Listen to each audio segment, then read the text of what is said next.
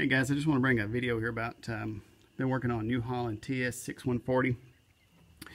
Bought this tractor with a transmission problem, and basically both forward packs. This has a dual power transmission, 16x8, 2012 model, about 4,800 hours on it.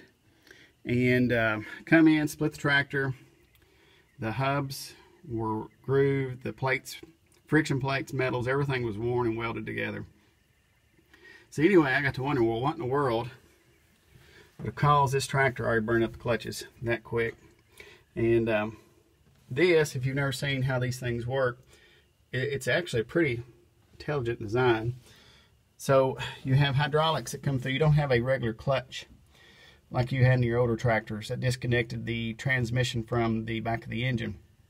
It comes through a damper, and it comes in the front of the transmission, and then hydraulic pressure feeds in through this valve block right here,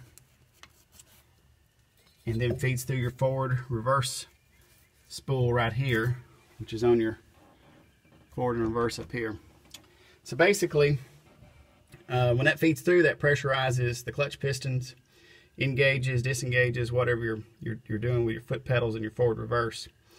When I had my gauges hooked up, I put it all back together, put new plates, new hubs in it. Everything else looked great in the transmission. You're supposed to have 218 to 260 pounds of pressure on this circuit.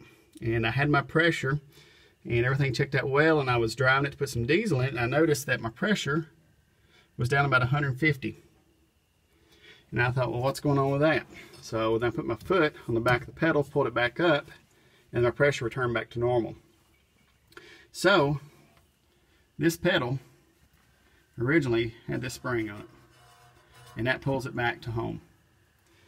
When this was, you can see it moving there, when that was staying down is what it was doing, and that acts as a relief valve, okay? So it wasn't returning back, and there's no way of knowing it. There's no light that comes on that tells you, hey, you're running 50 pounds, 75, 60 pounds less than what you're supposed to be running.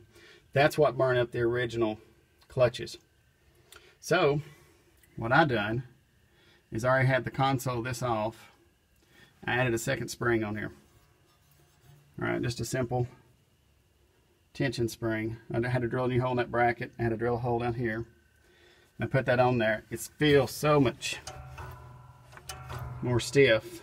And you know, I'm curious to drive it with it at my foot to see if it makes that much of a difference as far as the pressure to engage the clutch or disengage the clutch, depress the pedal.